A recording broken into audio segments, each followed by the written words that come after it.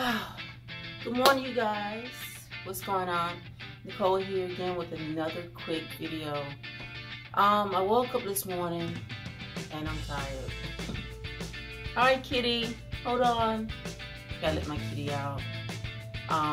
We have this language. She meows and I let her out. She wants to go outside and play with her little partner. So yes, I woke up this morning and I'm like, I don't even think I can bear another bowl of oatmeal.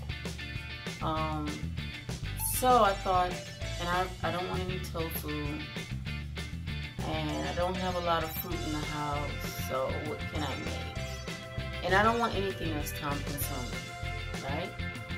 So I think we're gonna make a granola bowl, like some cereal. So I'm gonna show you guys how I make that, okay? Alright guys, I'm back and I did find a few things in my house.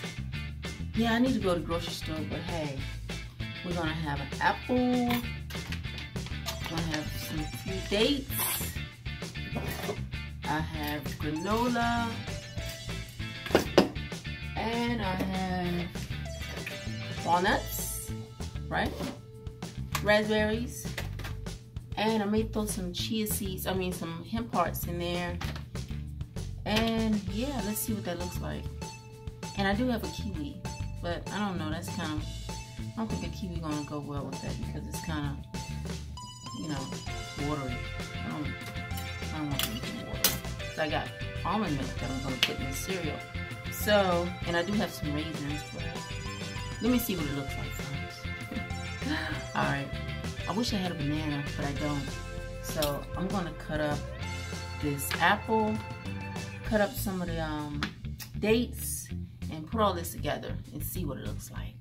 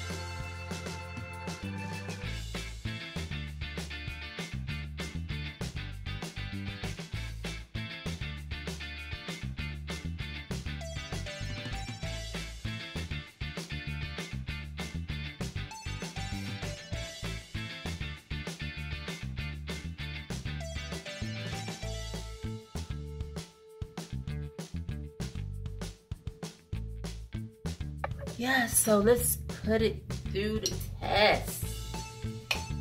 Now this is my first time making this like this, so.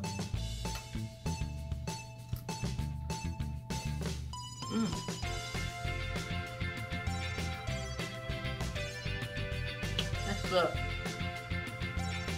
Nice, chewy. One I'm tasting is the dates right now. But this is very good.